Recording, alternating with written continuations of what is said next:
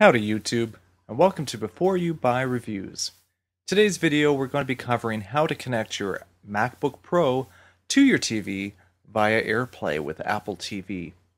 Now it's unfortunate, but in order to use AirPlay via your MacBook Pro, you need to have a model later than the 2011. Anything prior to that will not support AirPlay within OSX.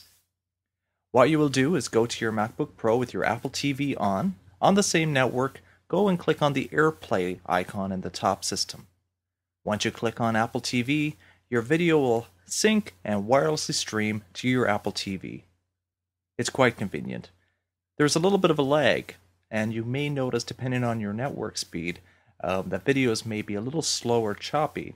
But overall, it's a fantastic way to demonstrate slideshows or pictures with family.